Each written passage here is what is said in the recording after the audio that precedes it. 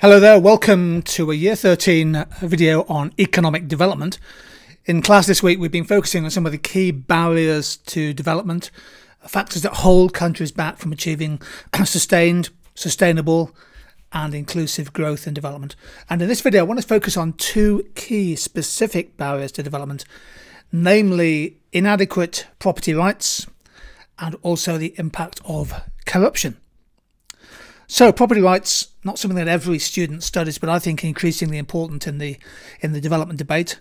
What are property rights? Well, essentially, property right confers legal control or ownership of something. So it's an ownership of resources and also how they can be used. Now, resources can be tangible, for example, land rights, or intangible, such as intellectual property. And for markets to operate efficiently, most economists would argue that property rights must be clearly defined and protected, perhaps through government legislation and regulation. Now, these property rights can be owned by individuals, businesses and governments. Now, there's clearly a major issue with property rights as a development barrier. For example, more than 1 billion people in the world lack formal identification, and that is a major factor holding back many countries. So why might the absence of property rights act as a barrier to development? Well, the World Bank is extremely interested in this kind of stuff. I've just highlighted a couple of their recent posts on social media. For most of the world's poor and vulnerable people, secure property rights, including land tenure, really key, are a luxury. And unless this changes, it will be challenging to achieving many of the sustainable development goals. The World Bank clearly thinks that secure property rights are vital to help eradicate poverty and in particular women's land rights, reduce gender inequality. Here's a second social media post just recently. Without secure land and property rights, it's simply not possible to end poverty and achieve the SDGs. And I'll post a link to that World Bank report, 7 reasons why land matters for sustainable development. So property rights are hugely important. We're going to look at some key factors for your notes in a second, be it, for example, property rights being used to control poaching of endangered species, the rights to own and run a business, to have a digital identity, for example, and something we'll touch upon in a second, preventing the tragedy of the commons. But for the notes, if you're looking to make great notes, here are 7 key points you can note for explaining why property rights are important. The first one is that if you have legally enshrined protected rights, that can actually act as a catalyst to stimulate investment in capital, in irrigation, in farm machinery and things, in farmland, and that is crucial to lifting the yield, the output per hectare, or the productivity of the farm sector, which in turn, of course, can drive higher per capita income. So protected rights in property are really, really important. We often see that, by the way, when, if we think about the example of Zimbabwe, 20 years ago, land was seized by Mugabe's regime from predominantly white farmers, not exclusively. Zimbabwe, 30, 40 years ago, when I was studying economics as a student, was one of the richest countries in sub-Saharan Africa, and indeed had one of the most productive, viable farm sectors, fertile soil, and of course now they've really struggled. And farm productivity in Zimbabwe has collapsed, in part because of arbitrary land seizures. If you have property rights, governments can generate land-based taxes and then invest in social infrastructure. So proper titling of land helps you to be able to identify who owns the land, and then you can tax it. And many low and middle income countries have fairly low per capita incomes, clearly, but also low tax yields as a share of GDP. So taxing land is a critical way of increasing the tax revenues for things like education, health and housing. Secure rights protect the environment, particularly to help fight deforestation. I think this is an incredibly important point. Those of you who are really interested, of course, in the climate change debate and the significant threats in Indonesia, for example, and in the Brazilian Amazon. Here's an article. Returning the Amazon to the tribes helps save the rainforest. One way to cut back on deforestation in the Amazon rainforest, could well be to grant more of Brazil's indigenous population full, legally protected property rights to tribal lands. And many countries around the world are now thinking about how they can formalise what used to be customary land rights, land populated by indigenous communities. And the aim, of course, is to protect the environment, improve productivity, and improve forest management to make growth more sustainable. Land rights are also important for urban development. Those of you who've played SimCity will know that if you can assign parcels of land, that can often act as a catalyst to stimulate the growth of cities, and no country in the world has grown rich without urbanising first. People with land ownership can borrow money secured against their property. We call that collateral, and create capital. And crucially, again I'm emphasising certain points, I guess, land right protection is essential. It is tremendously important to improve, drive forward gender empowerment. Many women across the world continue to be denied land rights. Around the world, the rights to land are not equitably distributed at all, and particularly for women. In fact, high percentage of women still encounter in low-income countries huge barriers in their land rights, including legal barriers simply to own land. The World Bank in 2019 launched the Stand for Her Land campaign, and do check out the website. Just type in Stand for Her Land in Google. That was launched in 2019 in a bid to promote women's land rights.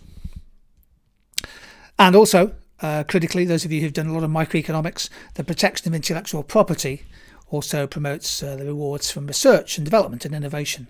If you have a trademarked, copyrighted, patented idea, that increases the potential supernormal profits, driving innovation, and of course that can be a catalyst for dynamic efficiency going forward. So for this slide, if you want to take a screenshot, if you've got great notes already, these are key reasons why property rights can drive development, whereas the absence of property rights can be a significant barrier to development. Now, this is a terrific 6-minute video from Marginal Revolution University. I'm not going to play it now, but I'm going to link to it in the comments section of my own video on the work of Hernando de Soto, who is perhaps one of the most prominent economists developing the idea that improving property rights and critically improving the ease of doing business is critical for countries to lift their per capita incomes and reduce poverty. Time for a quick multiple choice question. Which country came highest in the 2020 World Bank Ease of Doing Business report? Press the pause button. Which country was the best ranked, highest ranked country in the annual report on the ease of doing business? Was it Sweden, New Zealand, Singapore, or Nigeria? Have a go. Well, the answer is New Zealand. New Zealand came top. The World Bank every year, by the way, they publish a report on the ease of doing business, from how many days it takes to start a business, how efficiently the labour market works, how quickly can you get connected to the grid and register property, and can you access finance, and how easy is it to pay taxes and trade, the ease of doing businesses, how easy is it to enforce contracts and debt, for example. And many developing countries now are trying to improve their ranking on ease of doing business, because if they can improve their attractiveness to inward investment. Another really, here we go. Here's the data from 2020. New Zealand, Singapore, Hong Kong, Denmark, all in there. Georgia actually doing pretty well in terms of that performance. Interestingly, according to this report, it took almost 6 times longer to start a business in the places ranked in the bottom 50 than those ranked in the top 20, including the countries shown on this chart. Countries like Togo, Jordan, Bahrain, Pakistan, China, India, Nigeria, all making notable improvements. In the top 50 countries in the world for the ease of doing business, there are only 2 African countries and no Latin American countries. Now, a video on property rights would not be a proper video for you if you're preparing for your A-levels and IB if we didn't mention the tragedy of the commons. I think this is absolutely crucial. The tragedy of the commons is a metaphor used to illustrate a potential often many conflicts between the individual self-interest of people, of producers and consumers, and the common and public good. In the original version of the term, the tragedy of the commons, the example was used of a stock of grazing land open to all and used by livestock farmers in a village. Of course, every time a farmer adds more livestock to graze on the commons, because it's pretty easy to do so, the common can become overused, overexploited, and the result is that soil quality falls and that the resource for all users goes down. The value of the resource depreciates, and in fact you may get long-term irretrievable permanent damage. So this is when we have a common pool resource, essentially a public good. A common pool resource is a rival in consumption, but non-excludable. Grazing land, forestry, fish stocks, etc. really good examples. Aquifers.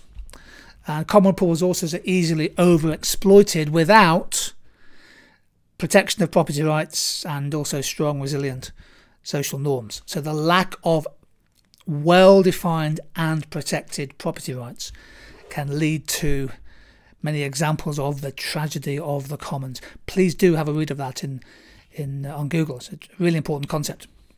Again, I'll link to this video in the comment section of my YouTube video here.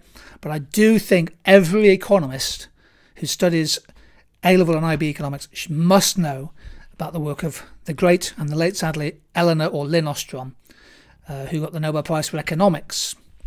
And Ostrom made a huge contribution, an enormous contribution to our understanding of how to overcome the tragedy of the commons, including things like how small communities and groups can use social norms of conduct and voluntary rules and penalties to manage things like grazing land and alpine commons and lobster fisheries and things in different parts of the world.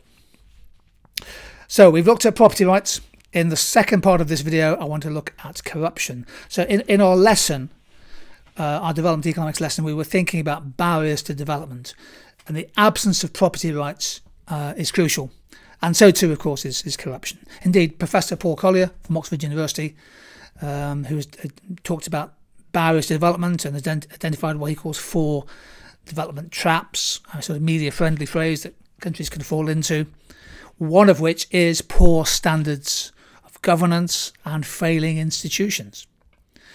And indeed, Sustainable Development Goal 16, peace and justice and strong institutions, is crucial to reducing extreme poverty.